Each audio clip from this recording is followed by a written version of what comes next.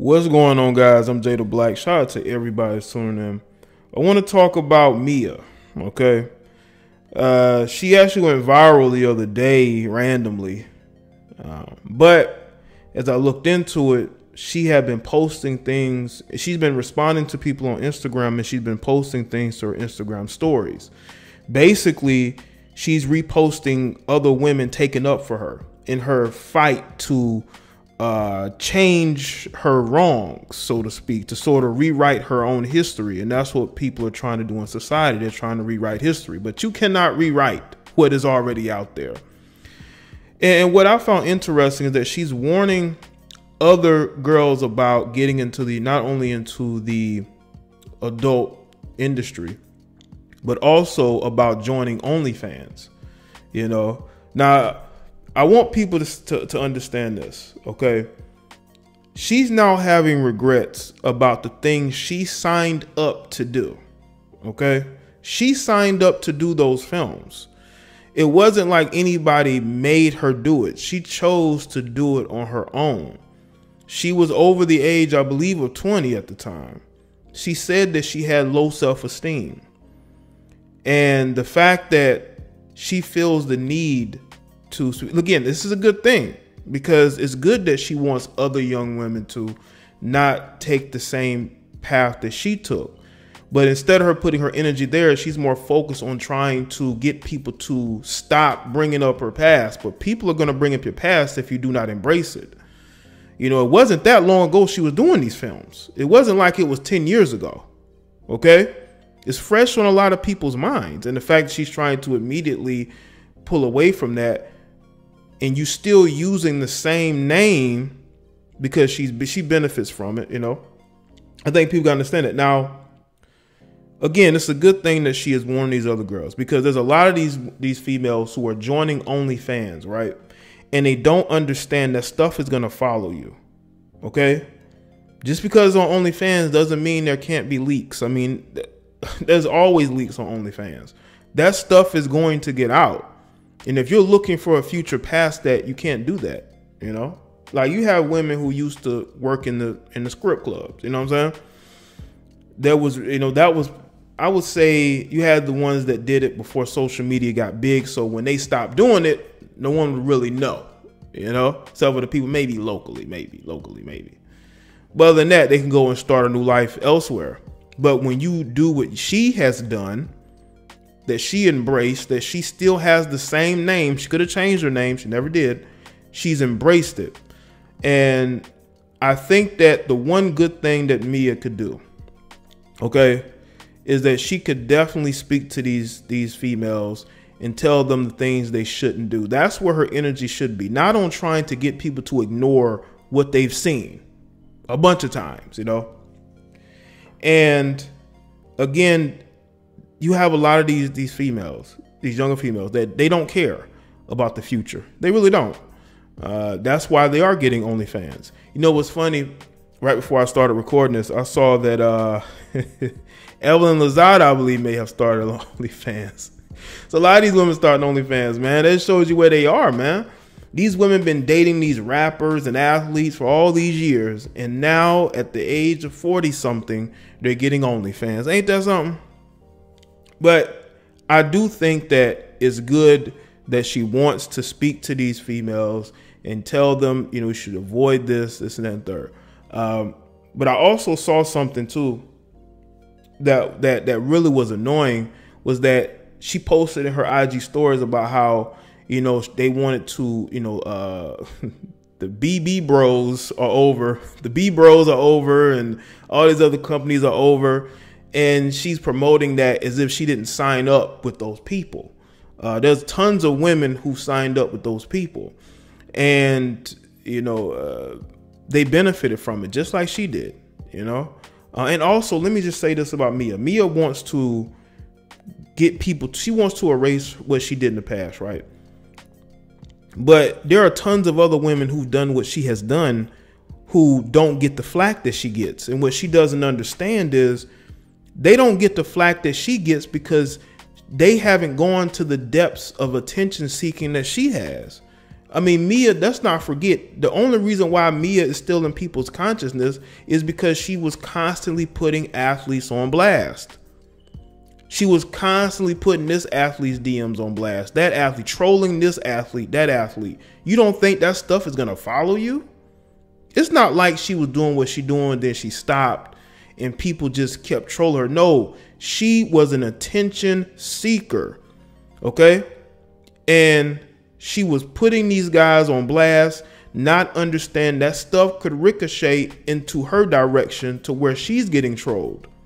You can't troll people like she did, posting people's DMs and trying to ruin people's reputations and think that people aren't going to remember that. That's the accountability that she has not had. And that just shows you the generation that we are in. You have people that don't want to be accountable for their decisions and the things that they have done. She made those decisions to do those videos. Now she wants to take it back because she's in I guess in a different space in her life, but you never know because she still has the same name that she used. It's not like she's using a completely different name and trying to distance herself from it because she benefits from it. She benefits from it. So people are going to continue to bring it up. But I will say this, though. There are other women who've done what she has done who don't get flack. You know why? Because they embrace what they have done. And nobody gives them criticism or flack from it. They give her flack from it because not only is she trying to run away from something she did, I wouldn't say too recently, but under the last 10 years, but she's also put people on blast, trying to ruin people's reputations. It's bad when you have other athletes trying to warn other athletes not to deal with her. That tells you everything you need to know. It ain't because of what you did, the videos that you made. It is because of who you are and the things you've done. You take no accountability for it. You can try to cancel anybody you want that you signed up with and you did videos with. The things that you did outside of that is what is going to get under people's skin the most. And what I am seeing in the situation, again, it's good that she is trying to really tell these particular females the right way of doing things, right? But I still don't really see any accountability on her end as far, I mean, I've seen some, okay, but the fact that she's promoting these companies being over because she signed up with them, they're saying that, well, her fans are saying that these girls are being taken advantage of. Are you serious? Seriously, are you serious? These companies are not, first off, okay, these companies are not going to get themselves caught up. They're going to make sure they have everything straight to where they don't get caught up in these particular situations. But you're seeing now that instead of them having accountability and saying, I chose to do this, that, and third, they want to still go and blame other people for the decisions that they made. And that is basically, that sums up the generation of women that we have now. The generation of women we have now take no accountability for anything. It's everybody else's fault. Okay? It's everybody else's fault you chose to date this guy. It's everybody else's fault why that relationship didn't work. It's everybody else's fault why men don't approach you. It's everybody else's fault for everything. No accountability. And they wonder why they cannot get the life that they want. They cannot have the relationship that they want. They can't have the career they want because they don't have accountability. It's everybody else's fault. You have to be accountable. I feel like Mia has been somewhat accountable, but she's still playing the blame game. When she has to understand nobody cares that you did those videos. The fact that you're not embracing it, the fact that you are known more for putting athletes on blast than anything else, it just shows that that the maturity still ain't there. It still ain't there. And people are going to continue to bring up your past. They're going to continue to hold against you because you continue to run away from it. You don't embrace it. Other women are able to embrace it. This is why you have women open up the OnlyFans account and they're, well, right now they are, but you know, maybe a couple years down the road, they'll act like they never did OnlyFans. Okay. That could definitely happen. And I also want people to understand something. I have done a couple videos. I haven't done as many videos as you would think I've done on her, on Mia, but I've done a couple, okay? And they've had a point to those videos. There's a point to this video, and I'm gonna keep it logical and red pill like I always do. You have again, Mia represents this generation of women, even though she's a little bit older than a lot of her fans. I think a lot of her fans are, you know, women who are in their late teens, early 20s, and they're just as confused as she was when she was that age, according to her.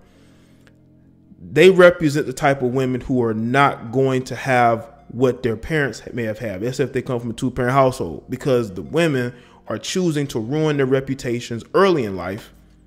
And then when they get older, they want to rebuild it back up.